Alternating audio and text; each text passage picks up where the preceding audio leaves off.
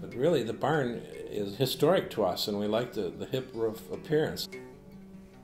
Memories would be of having been out there and working hard in the barn. It's, as many of you and you yourself worked in the barn, putting hay up in the barn, it's hot. And I've put hay up clean to that ceiling a couple of times, and straw right up, and those memories are, boy, those were the hard work days that we try not to do anymore. We've almost lost it on two different occasions. One was when we first came here, we weren't here long, and a neighbor to the east of us started a fire to burn some trash. When this caught on fire, it created quite a heavy, big flame of grass fire coming across the field. It surrounded our barn. You could not see our barn in the smoke. And the fire department arrived just in time to get between the fire and the smoke and wet the barn down, or we would have lost the barn.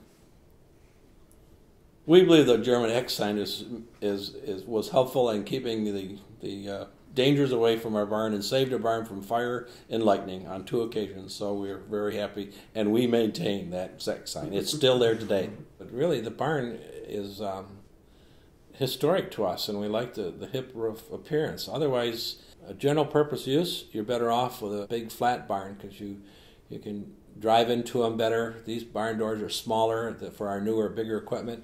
But, you know, all in all, we still need it and keep it for barn equipment storage and hay storage. I would never like to lose it, but we keep it and maintain it at a great expense because we've ended up putting our third roof on here just 2 years ago to keep it and to maintain it.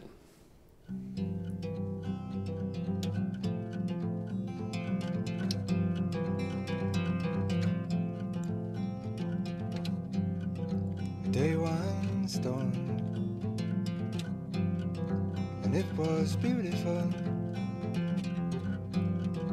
A day one storm from the ground. That's what I've done all my life is farm. The barn is used for dairy cows, horses, farm animals. And also remember the one burning over across the road. And we was in the barn milking when that was struck by lightning. And first thing my dad asked me if we was alive. My brother was there too. And after we got outside, we could see there was a light on upstairs. I remember telling Dad there was a light on upstairs. Well, it wasn't a light. The barn was on fire.